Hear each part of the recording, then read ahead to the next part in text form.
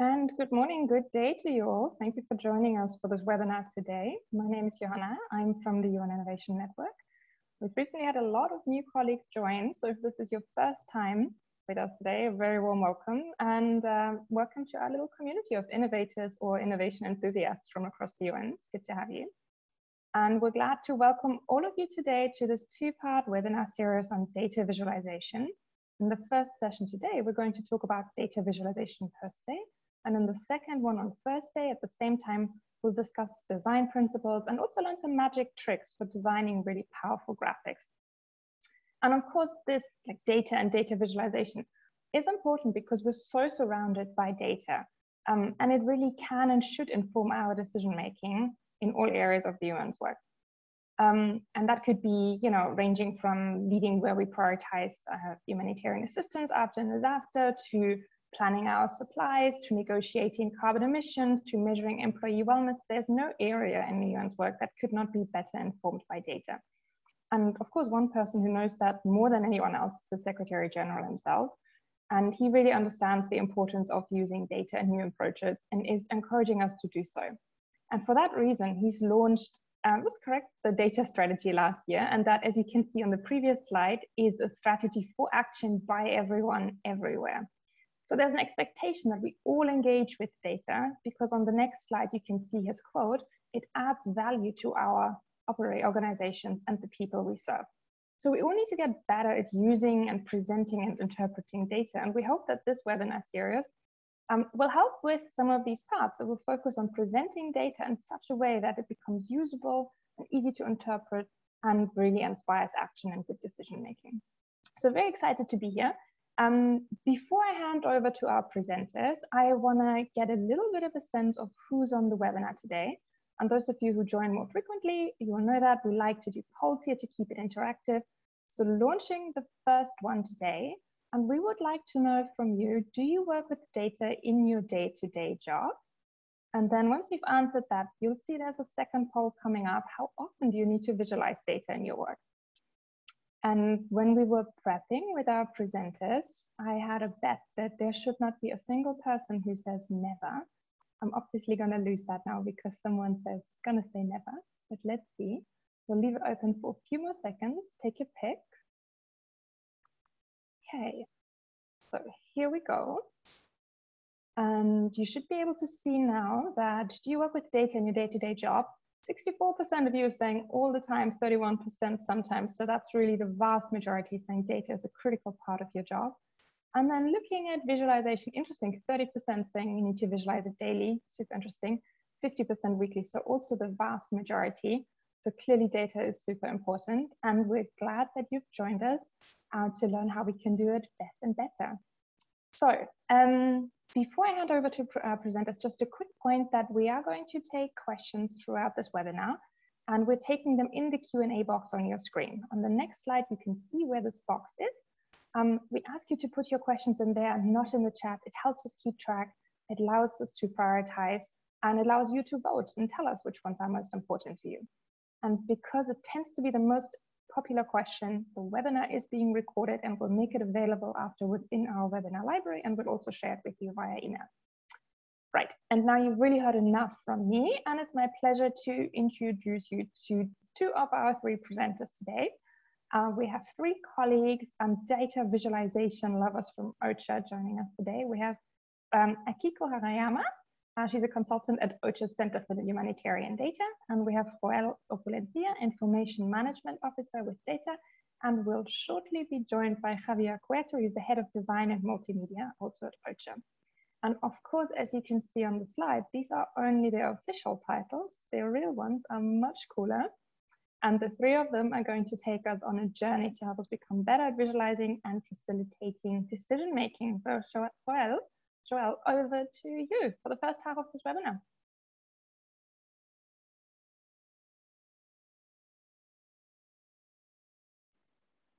You are on mute, Joel. Just checking off the unmute. Thank you, Joanna, for the introduction. Welcome, everyone. We are happy to see a lot of people joining this webinar. As you can see from this slide, there will be three people on this panel. Akiko he used to be my boss, and Javier, who is my present boss.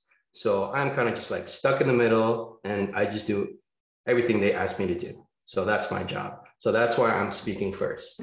So today we're going to be talking about ways to represent data in a very efficient and simple way. This is just a collection of tips and guidelines that we have collected over the years. We've seen that seem to work over time as well. So these are guidelines, not rules. Some people may think they're rules, but if you're good enough, sometimes these rules can be broken. And I know you come from different organizations. You may have your own guidelines. I'm hoping that the tips that we share are similar to what you guys have, or even you will learn something new. And if you do have some question that kind of goes opposite to what I'm talking about, please feel free to put it in the Q&A section of this webinar. Okay? So I'm going to start.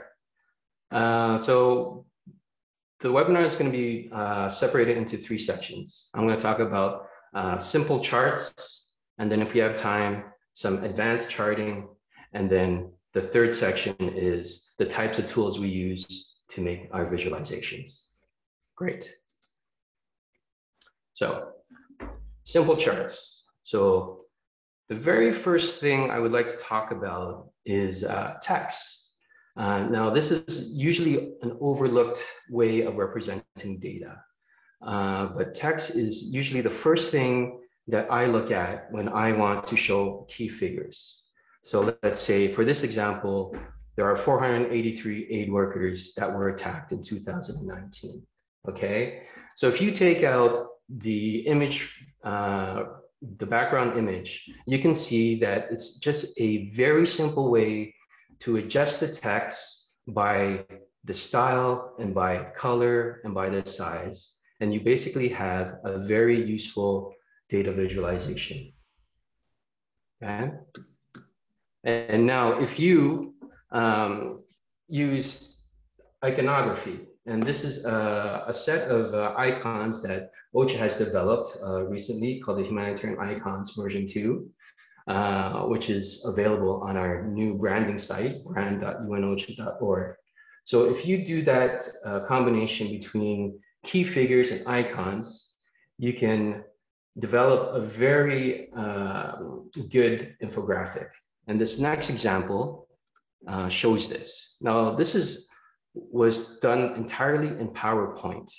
And as you can see with the key figures over here, and with an associated icon, it shows some great information in a very simple slide.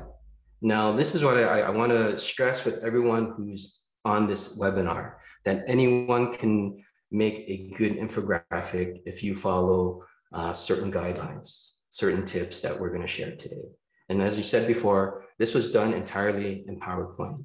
And some of the things that we will be showing will be done in Word or PowerPoint. So everyone it's easily accessible to everyone. So the next type of way to represent data is the common table. Okay, now everyone uses tables on a pretty much, every day, everyone uses a table, okay? So this is the type of table or infographic that Akiko used to do before we met, okay? And this was many, many years ago. And we're just using some data, present day data, okay? So I had to sit her down a bit and talk to her about some of these guidelines that we follow at OCHA. And as you can see, she was not really impressed with my discussion with her at first. But showing her some step-by-step tips, I got her to understand basic good design principles of making a good table. So the first thing we like to do after you make sure that your data is good and clean is to sort your data, okay? So in this case, we're sorting the data by cumulative cases over here. After that, we want to simplify the table.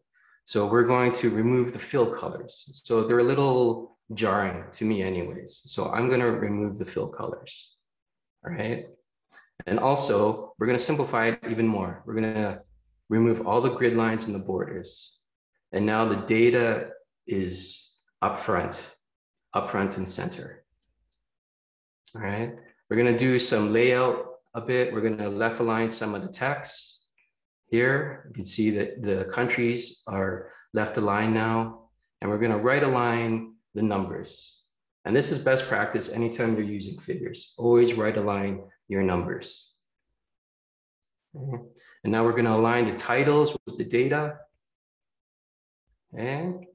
And then we're going to resize the columns to the data and add space in between the data columns so you can read the information better, right? So we're almost there. So these are very simple steps, and this was all done in PowerPoint. Now we're gonna add some separating lines every 3 to 4 rows, depending on how much data you have. So this makes it a lot easier to read your data in row form, okay? So every row you can easily read now. And now we round the numbers, right? And then we make the numbers a little bit more meaningful and add some, we add a 1,000 separator. So it's a little bit more digestible to everyone. And then we will also want to change it to your corporate font. Most of us have some branding guidelines. So change the information to your corporate font. And then we want to emphasize a few elements. All right, so we bold the title and we sometimes simplify the title as well. So this is the final table. And as you can see, it's drastically different, but it only took a few steps to make it a lot better than it was at the beginning. Okay, so that is the table. So the bar chart, this is the most common infographic. So we're going to start a poll now. And my question is, when would you use a horizontal bar chart over a vertical one? So we're going to give you guys a few seconds to answer this.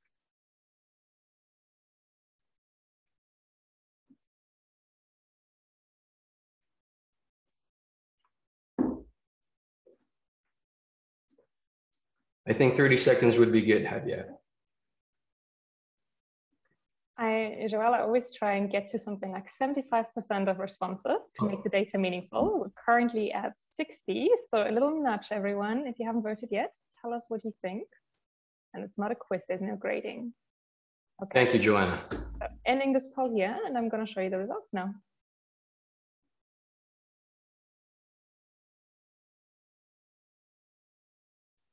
So you should be able to see now the most popular answer, almost 50% of people saying to show a time series trend. And then we have 35% saying we have long category labels, and a few colleagues saying you have data with extreme values.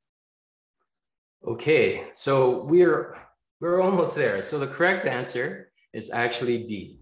So it is when you have long category labels. And I will explain that to you in the next few slides why. Okay. All right, let's get back to it. So when you want to use a vertical bar chart, there are a couple of instances when this would be a good idea. The first instance is when using a time series. So basically a years or months. And the time series is usually organized from left to right.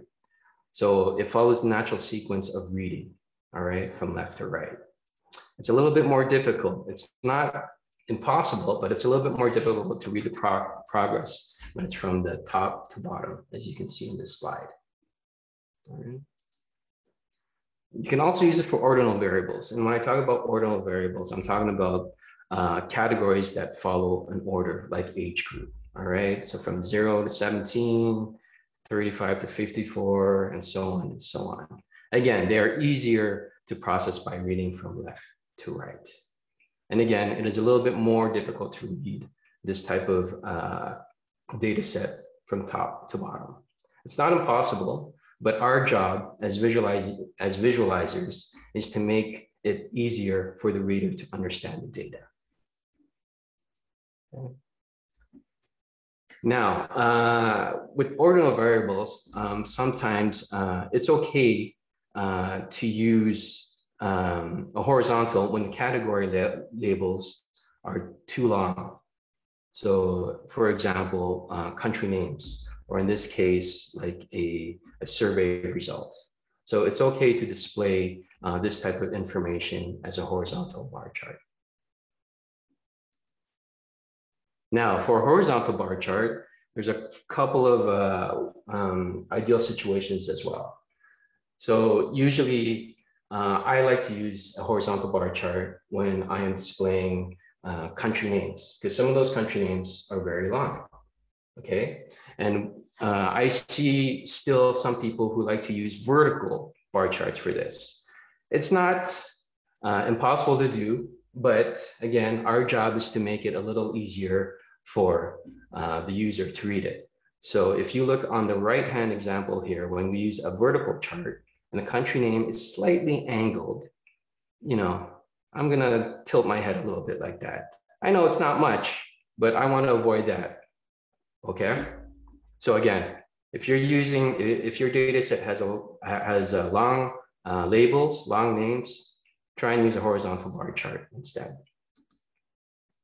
Okay, so I'm going to go through some of the basics of what makes a good chart. All right. So first, always make sure that you have a clear and concise title that usually has the units in it, the location of where it's happening. I've seen a lot of publications still where there's a graph and there's no title. So I have no idea what this graph is supposed to be. Another key element for a good chart is to make sure that there is a source and also if there's a date to that source. So this is vital, especially working for the UN. We have to always put the source of our data. All right. And in this instance, for vertical bar chart, always start the axis at 0. No exceptions. Try not to cut it off. Don't start at 20. Don't start at 100. Don't start at 1,000. If you think you need to do it that way, then you have to either change the values into percentages or use a different type of bar chart. Okay. Okay, and here's another example. So you can see that there's a lot of values in the millions here. If there's a value that's under 1 million, it's okay to use K for 1,000. So you can change the denominations. So you can go billion, million, thousands if you need to. All right. And the last thing is, all right. So the last thing is to, when you only have one data category, you should not have legend because you have the direct labeling here already. There's one point that I almost forgot actually. So when you use these vertical bar charts, sometimes you will have your values here. You will have your X values here. It's always good to make sure that you simplify the data. So the January, February, March, if, for instance, that there's no space, sometimes you create subsets. So you only label January, March, May. So every other section, okay? Now, here's an example of a vertical bar chart, another one. So the first point here is you can simplify the numbers if they're very large, okay? And you round them up. So there's 2 million, 1.5 million. There's no need to put 2 and then 6 zeros right next to the figure, okay? If there's no room to actually do any direct labeling, this is when you can add these discrete gray lines. All right. So you can see exactly, well, kind of where the data points fall. All right. And then number 3 is direct labeling of values eliminates the need for grid lines. All right. So next one is, sorry, number 3, sorry. So the horizontal labeling, you try and do it whenever possible. And again, avoid rotating the labels. We don't want the user to tilt their head, remember? Okay.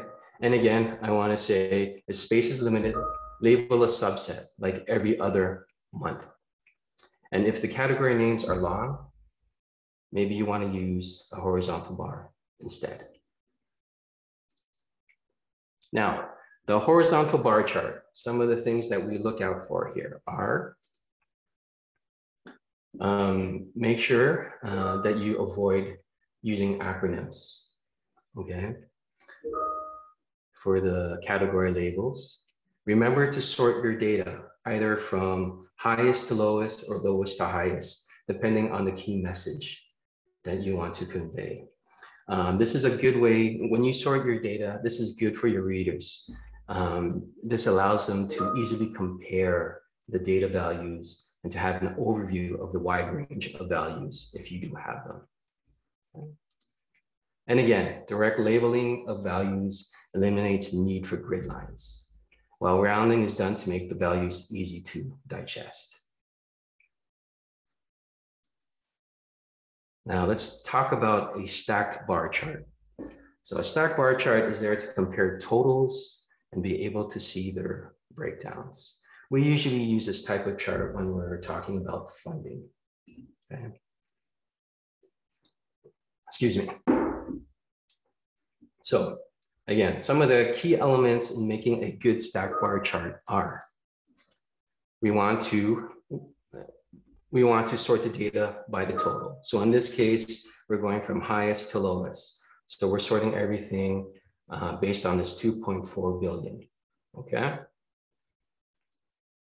Legend. Now this is a very important part of this chart. So the legend should be situated at the top so the reader knows exactly what they are digesting when they're looking at this chart.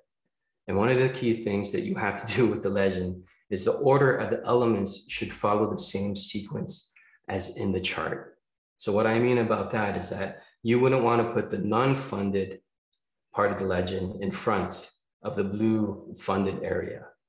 So you've got to make sure that it's in the right area, the right sequence. Okay. We recommend to use stacked bar charts with no more than 2 categories.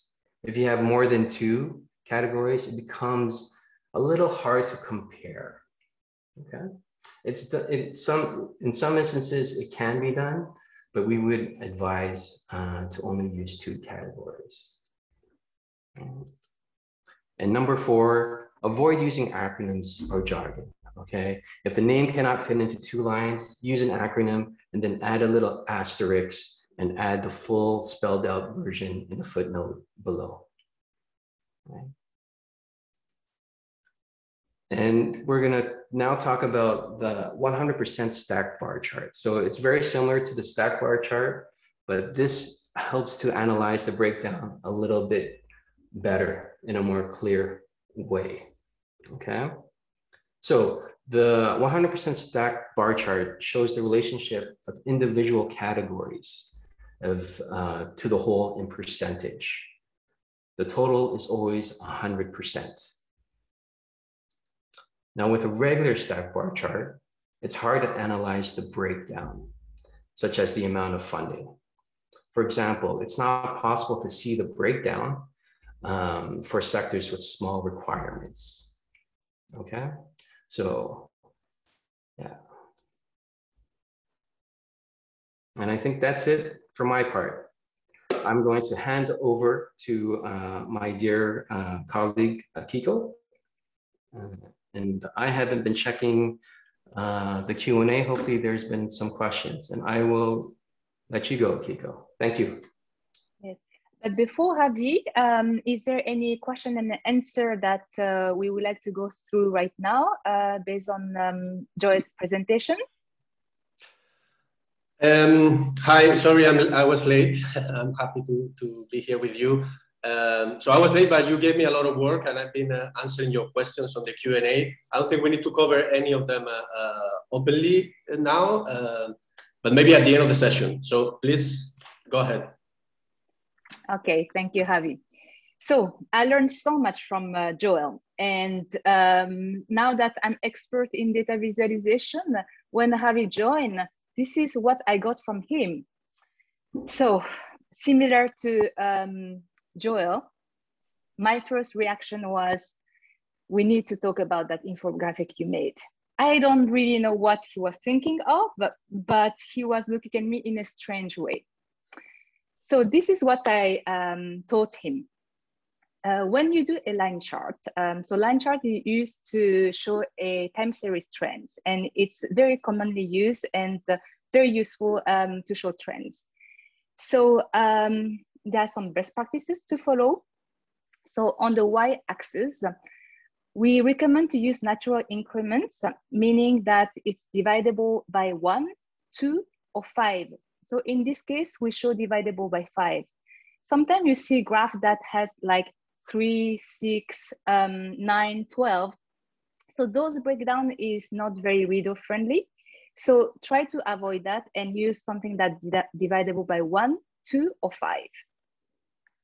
Then the line has to be thick enough so that you can really see the trend. And this is the difference between line chart and bar chart. Line chart, you don't always need to start from 0 because the goal is to show a trend. So in that case, we started from 0 because in January 2020, the number of cases, COVID cases was close to 0. But let's say that we would like to show the trends for 2021, we could easily start from 35 million rather than 0. So that's the main difference between bar chart and line chart. And if you have only single line, like this case, you don't need to have a legend. Just the title will suffice to understand what you are showing on the graph. And lastly, Joy has already mentioned about not tilting. So the date format, make sure that it's user-friendly. I saw sometimes some technical chart that show 2020 12/07. So depending on the region you are coming from, the date format might change. 12/07 might be December 7 or July 12. So make sure that you make a data format that is available for everyone. The question of hiding or showing points. So you can add point when you would like to highlight some specific points. So on the left side, we are trying to show the cumulative number by month. So we added a point for each month. On the right side, we are using the data of cumulative by week. But you can see that if add the point to all the week, you cannot see the line. Actually, you don't see the trends. So it's overwhelming. So in that case, don't add the point, just leave it as a line. So it's kind of balancing out between the line and the point. In case you want to show multiple lines to have comparison, you want to have a contrast between different data series, we recommend to not have more than 4 lines. It's all depending on the data set you have. For example, you can have 6 different series that doesn't overlap too much. Then actually, yes, it is fine. But when you start to do more than 4 lines, just think about it. Is it readable for everyone? Yes or no? So a tip is, for example, you can merge to other regions in that case, because the other region was very low. So you just merge into one. That way you can still see 4 lines. When you're labeling, try to make the labels close to the line as much as possible, not on the top like it was for the bar chart, the stack bar chart that Joy has shown. The reason, if you put on the top, you have to go back and forth between the top and bottom. So you're losing a little bit time to try to understand the chart. So if the ladder can be as close as possible to the line, that's the best way to do. And for the colors, we are using 4 different colors so that you can really see distinctly those 4 regions.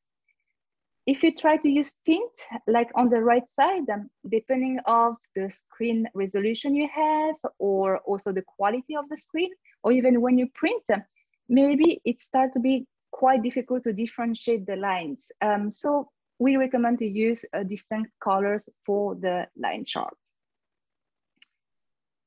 And this is an example if you try to show more than 4 lines. On the left side, you can see that we need to add 2 extra colors to show Africa and West Pacific.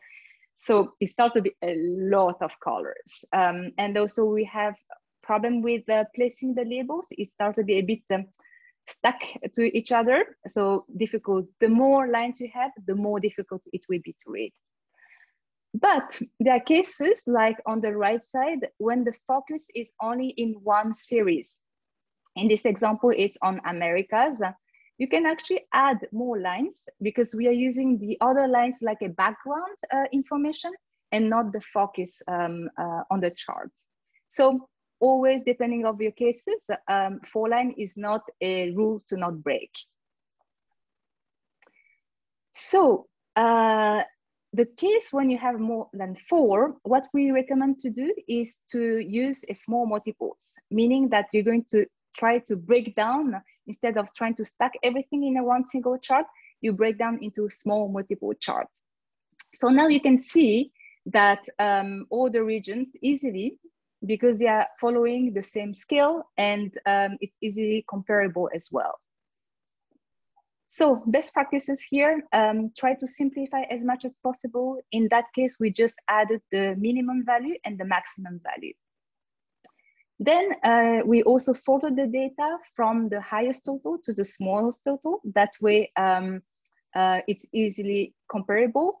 We saw in some of the Q&A, some people were saying that sometimes country you cannot sort because there will be more political side. So in that case, yes, you don't need to sort from the highest to the lowest total. You can always do alphabetical. You can still compare because they have always the same scale and the same size. The question is, should we have always the same y-axis? The answer will be, it's all depend on the context and the messaging you have and the analysis you like to make. So if the goal is to compare between regions, in that case, keep the same y-axis scale because you try to compare one region to other. So in that case, you can see that, wow, Americas, they have really higher values, while West Pacific and Africa and Eastern Mediterranean, they are lowest. So you can compare between regions. If the goal is to see the trends within one region, then you have to adjust the y-axis scale depending on the data of each region. So now you can see, for example, West Pacific, you have a different peak that in the previous slide, you could not really see because it was the number of cases was so low that you couldn't see this pattern. So by changing the y-axis scale, you can see the pattern now. So depending on what you like to achieve and your audiences, you can adjust or keep the y-axis. I would like to mention that now, thanks to the digital era, the good thing is you can also give this option to the user to choose. So you can add a toggle button and saying you want to change the X, Y axis or keep the same scale. That way, depending on the audiences, you have the choice to do your own analysis. So pie chart. See, this is a popular choices, but also the most controversial. Many designers like me, we're gonna say I avoid pie chart, but we know that many people love pie chart because it's also yummy. and it's also, I think it's been there for a long time, so everyone kind of know how to read the pie chart. But the reason as a designer I'm recommending not to use the pie chart is because it takes a lot of space to show little information.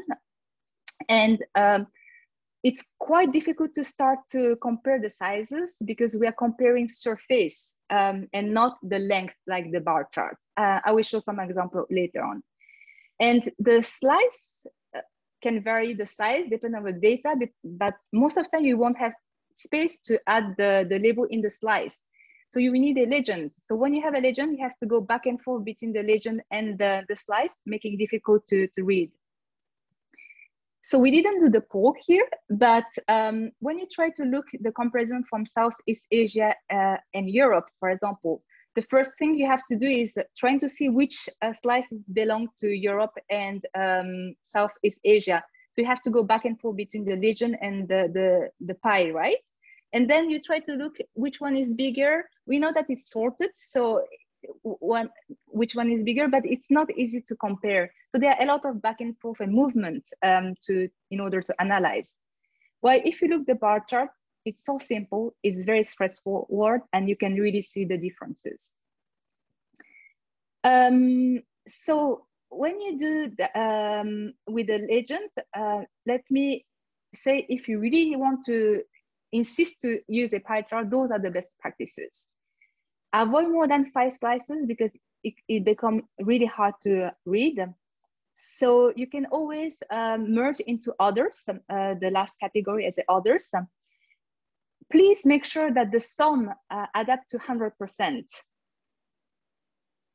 Then sort the data from the largest to smallest. And always start with the 12 o'clock.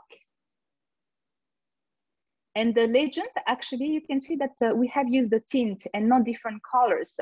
The reason is because as we sorted the data, there is a sequence, a natural sequence. So you don't need to add many colors, just use the tint and make sure that the legend order is the same than the pie chart order, the slice order. If you do direct labeling, you can actually remove the legend because you have already the labels there. But now you can see that it's not really balanced. Left side is very heavy, on the right side is not. So it's become a bit complex. And every time the data change, you might need to readjust the placement. So that's why pie chart is not an easy solution. And in that case, you don't even need to add the colors, or you can add colors when you would like to highlight one element. Don't use 3D data, 3D effect, or trying to use multiple pie charts for comparison. It's already hard to read one pie chart, so it's making even more difficult if you add some effect or multiple pie charts.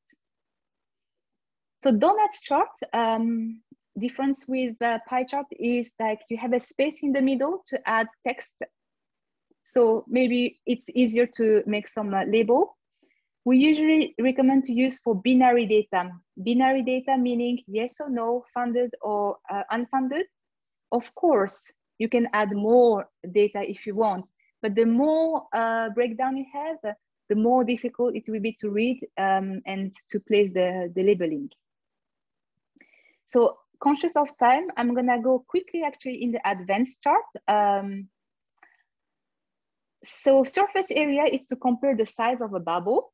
You can use for maps. You can or you can also use as a simple chart like that.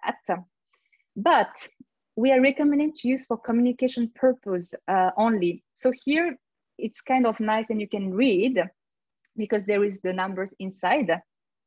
However, if there is no labeling inside, same as a pie chart, you can see that it's very difficult to compare the sizes because again, we are comparing the surface and not the length. And again, like the pie chart, if you look the bar chart, it's so easier to do analysis. So bar chart, you cannot never get wrong with a bar chart. So you can almost use bar chart for everything. Bubble chart is very, very powerful data visualization to present multiple variables. So you can look here, the first variable here is on the x-axis. You have the number total cases. On the y-axis, we have the total death, so second variables. You can use different size for the bubble, showing a third variable. So for example, we use the last week number of cases. So the bigger meaning you have more cases the past week, the smaller, less cases. 4 variables, you can divide up into regions. So we use different colors for different regions. And even 5th variables, which is the time, if it's for online digital, you can add a timeline slider, so in play button, showing the time, and it's gonna move and animate to show the time differences. So very powerful, but it's not actually simple to read. So be careful, think about your audiences. If they are advanced people that are familiar with this type of chart, yes, you can make it, but sometimes for some people, it might be too complex to read. Matrices, similar to bubble chart, you can also show a lot of information into a condensed space. So matrix is used for category. So this is chart showing number of organizations working in Ethiopia in different regions by sector. So for example, you can easily see that water, sanitation, hygiene in Somali has a lot of organization working there. But education, there is only one organization working in Somali, that's it. So maybe you can really see quickly a lot of information in a condensed way. Again, not everyone will be familiar to read, and it might take some time to understand the chart. So don't always think about your audiences. Sparkline, it's similar to the small multiples. You can add with key figures, so that way you can see the time series and not just like the key figure that show only one point of a time. It's very powerful. And lastly, illustration is give a good context. This is the cases when there was an earthquake in Philippines and tsunami wave was reported to range from 3 to 6 meters in height. So if by just adding a small icon of person, you will say, wow, okay, 3 meter and 6 meter is really high. So it's give you a good context by adding illustrations. So there are some questions. Now we have kind of learned each individual chart, the best practices. So we did the decision trees for you to help you to decide which chart you like to use for which cases. As I said, bar chart, you can never get wrong. You can use for almost all cases. But if you want to do variation, we added this tree so that the PowerPoint will be also available. You can look more closely. I'm not gonna go to details, but you can see if it's for compare value or show trends, doing analysis, communication purpose, want to show part of a whole, then you can use this decision trees. So now I'm passing to Javi. Thank you, Akiko. Before I start with this part, we have a few questions. So one of them is about your favorite chart, the pie chart. That, by the way, in French is camembert chart. So that's why it's so loved, because it's either a pie or cheese. So a couple of questions about the pie chart. Akiko, let's hope you can answer this. When will you use a pie chart, if at all? What cases it's recommended to use a pie chart? So that's why myself, I have more tendency to use donut chart to show funded, unfunded, something like that, and always binary data. And pie chart, I almost never use. I use only for mostly bar charts. But I know that some clients, depending on client, recent cases, they say, I really want to show the pie chart so that you can show as a whole, part of a whole. So if the client requests, yes, I'm gonna do it. But myself, if I have the choice, I wouldn't use a pie chart. Or are you gonna use a donut chart for binary data? But for those cases that it is okay to use a pie chart, Akiko, correct me if I'm wrong, because you are the expert, but it's when we want to represent a total, how a total number is divided in several parts. Am I right, Akiko? Is that the right explanation? Yes, and also you have to make sure that the data is not overlapping. There is a kind of differences in the data, so that not all slices are too close together. So in that case, yes. But again, even if you want to show part of a whole, you can also break down into bar chart. It's also correct.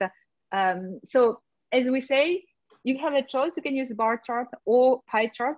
And if you follow the guidance we have provided on best practices, yes, there are some cases you can definitely use pie charts. Okay, thank you so much. Another question about pie charts. And you mentioned a bit the best practices about how to organize the data on a pie chart, how we should always start at 12 o'clock, and then we go with the bigger section. There was a question about if you recommend to use the second bigger, to put the second bigger at the top left. There are some guidance somewhere that we know, Akiko, and that question can come up. So please tell us. So I'm sure the person who said that is an advanced designer. So before when we did training, we're recommending that actually the best option, we put the highest value on the right side at 12 o'clock, but then the second largest has to be on the left top, and you go counterclockwise. The reason is because you will learn on the next session on Thursday that normally we read from the top to bottom. So meaning that on the top, you have to have the most important information on the top. And in the case when you sort out from the largest to smallest clockwise, what we say, the main major problem will be the smallest amount, which is the others. Maybe you can put the next slide. Oh. No, sorry, on the pie chart, where we show, yes, this one. So not the after with the direct labeling, pie chart with the direct labeling. This one? No, okay, don't worry. So when you have the pie chart with the direct labeling, next one. Here you go. Yes, you see that the first information you're gonna get is the others, which is not actually the point of a pie chart. You want to show the largest, which is America, and then it's followed by Southeast Asia. But technically, to do that way, to sort out the second largest from the left side, it requires some advanced technique. So that's why we didn't mention the other best practices, because we didn't know. We are mixed audiences today, but yes, there is another way to do the pie chart that we used to say depending on the audiences. Thank you, Akiko. So we can add actually, yes, we can add this slide to the other best practices to the slide when we're sharing. Perfect. Thank you so much. So there is another interesting question that we actually had a little debate internally in the group, that is about capitalization. Should we capitalize labels? Should we use a sentence case? Should the M or the K be the same size of the figure? So I can answer this one. Actually, and Joel and Akiko, please complete if you see that is necessary. But I don't think there is a rule set in stone. It depends on the style guide of your organization. So in OCHA, for instance, we have a style guide that say that headings should be this way with this type of uppercase or lowercase, labels should be that way. So it will depend on your organization style guide. I don't think any of them is wrong or right. Regarding the M or the K for the millions or thousands, if they should be the same size of the figure or not. I know Akiko and Joel loves to make it, they love to make it smaller. I prefer to make it the same height because I'm a bit obsessed with typography and I feel that there is too much contrast. It doesn't really matter as long as the figure and the number is clear and the information passes. And one thing is also its consistency. If you try to make uppercase in one area, make sure that it's consistent towards the infographic or the work you are doing. So the most important is make sure that there is consistency. Yes, very good point. So I know we have a couple of other questions, but let me cover this one, the data visualization tools and software that we use or we recommend. That's the $1 million question, and it was in the Q&A. And everyone, we are all a bit obsessed with software and with what tools are the good tools, what should we use? The short answer is that it doesn't really matter. So you can use any tool, any software that you have available, as long as the information, as long as you follow the process of data visualization that we are actually going to cover in more detail in the next session on Thursday. As long as you follow this thinking process and the graphic, the data that you are visualizing is clear and understandable to your audience, it doesn't really matter the tool that you use. You can be doing it by hand or painting, and if it works, and there are a lot of very nice data visualization handmade, that works. But to go into what we do, we mostly use Adobe Illustrator. So if you're familiar with Adobe Illustrator, it's a great tool to produce vectors and graphics. The chart tool that is in Adobe Illustrator is pretty bad. It hasn't been updated, I think, in 10 years. I don't know why. But we recently found this plugin called Datilon. It's there on the presentation. And it's actually great. It integrates perfectly with Adobe Illustrator and changes completely this chart tool. So it's not free, but it's cheap. And we actually have a UN discount. So let me know if you're interested, and I can put you in touch with them. It is a great tool. Then, of course, the Microsoft tools, Microsoft Office tools that we all at the UN have access to, they are also correct to create charts and to visualize data in PowerPoint, in Excel. They're getting better and better, so you can also use those. And then the more and more we're using interactive tools to represent data, especially real-time data, like Power BI and Tableau.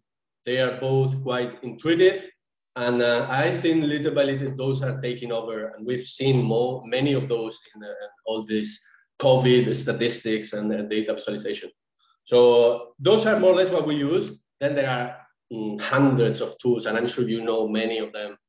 Some of them are free, some of them are web-based, other you download the programs, for other is a JavaScript library, or I even tried to learn 20 times Python to visualize data. It's impossible for me. I'm sure in the audience we have some Python experts that can visualize data in a super impressive way. There is one tool that I recommend you check it out. It's free. It's called Row Graphs. So if you type rowgraphs.io, you go to a web-based tool where you can just copy paste your data, and you have different options to visualize it and to download it as a vector, as a SVG, and also as a PNG. And there's one of their charts that we love, that is the alluvial chart, and it works very well to represent the flow of information, the flow of data. In this case, for instance, is the displacement of people. So from a point A to a point B, we can see clearly the amount of people that move from one side to another. It works pretty well also with funding. So if you need to represent donors and recipients, the amount of money that goes from one side to another, this is a great tool. It's free, very easy to use, so check it out. It's called rowgraphs.io. And so thank you so much. It was great. I think we still have 5 minutes for questions, but don't forget to check out the websites brand.unocha.org and data.humedata.org/dataviz guide. So both of them are connected, so you will find links from one to another. Thank you, Javier. And let me come back in here and first of all say thank you to guys for an informative and really entertaining presentation. I think it's not just me when I say that I've enjoyed the humor as well as the learning elements. So really well done, you guys. I also want to just say, because I've seen the question about 10 times already, we are going to share the recording and we are going to share the slides. So it will be delivered straight to your inbox. You don't need to do anything except give us a few hours to process it.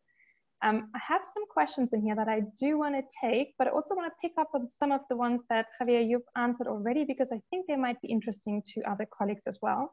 And I think there was one around, is there a document that summarizes all this guidance? You've shared a lot of tips for specific for certain types of charts. Is there a single place where we can find this guidance summarized? So I'm going to respond to that. It's actually in those two websites. You can find all this information and more, templates, guidance, video tutorials, and we are constantly updating them. We actually published them recently, so it's still not at its full capacity, but in the coming months, you'll have a lot of resources there to learn about data visualization, to use our template. Everything is public domain. Use it, change the colors, adapt it to your organization. It's all yours. Fantastic, that's good to know, and we'll make sure to include those resources in the standout as well. I also want to take this question here from Nada, and they're wondering, is there any particular training that you can recommend for Power BI, or extending the question for other tools specifically? And I think it ties back to another question we previously had around hands-on exercises. So what would you recommend doing there? And so, all three of you. I'm going to go first if you want to add something, Kiko, Joel.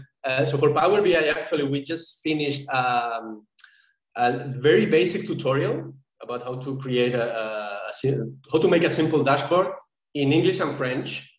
And it's going to be posted on our brand site.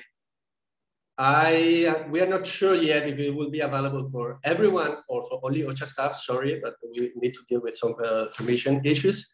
But otherwise, there is a UN-wide Power BI group, if I'm not wrong, because I received the newsletter and they have events and they have a site in ISIG with a lot of resources. So search in ISIG Power BI, they have a lot of super interesting tutorials and information.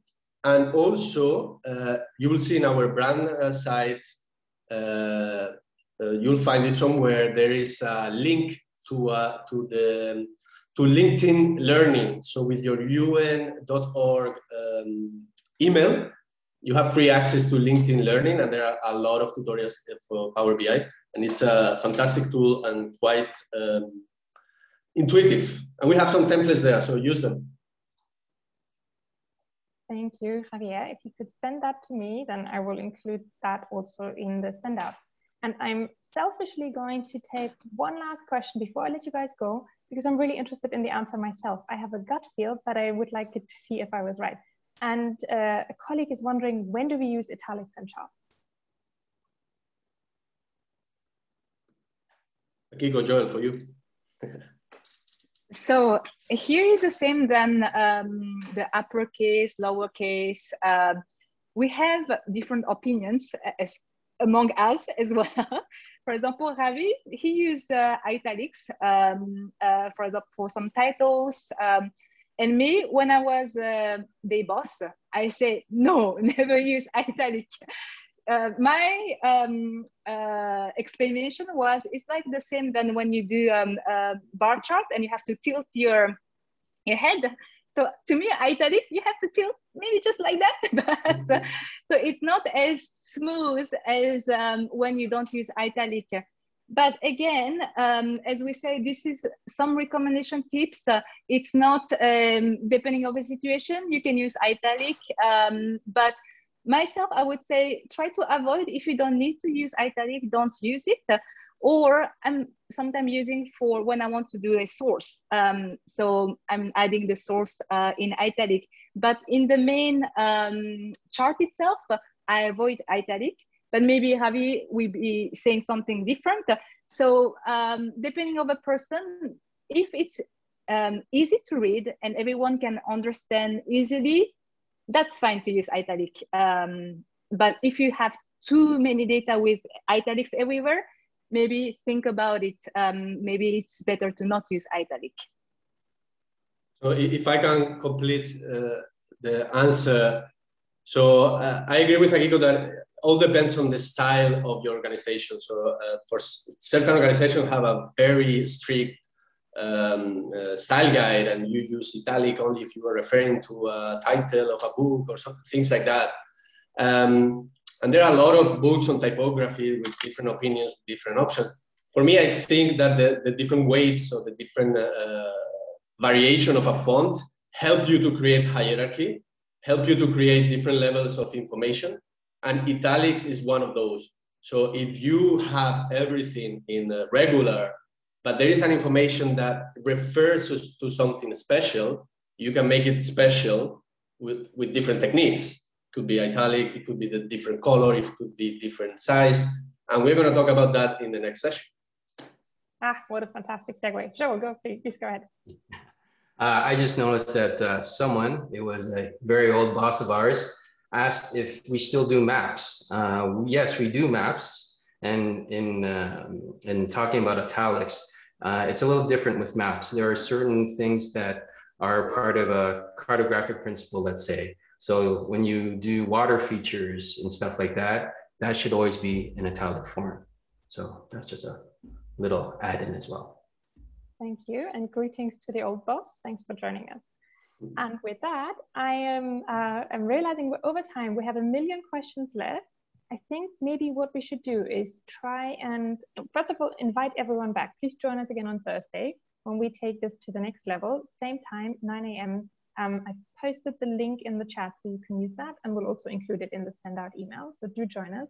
And maybe Akiko, Joel, and Javier, we think about adding, I don't know, a 15-minute Q&A period at the end so that we can try and cover more questions, because I'm seeing a lot and very interesting ones.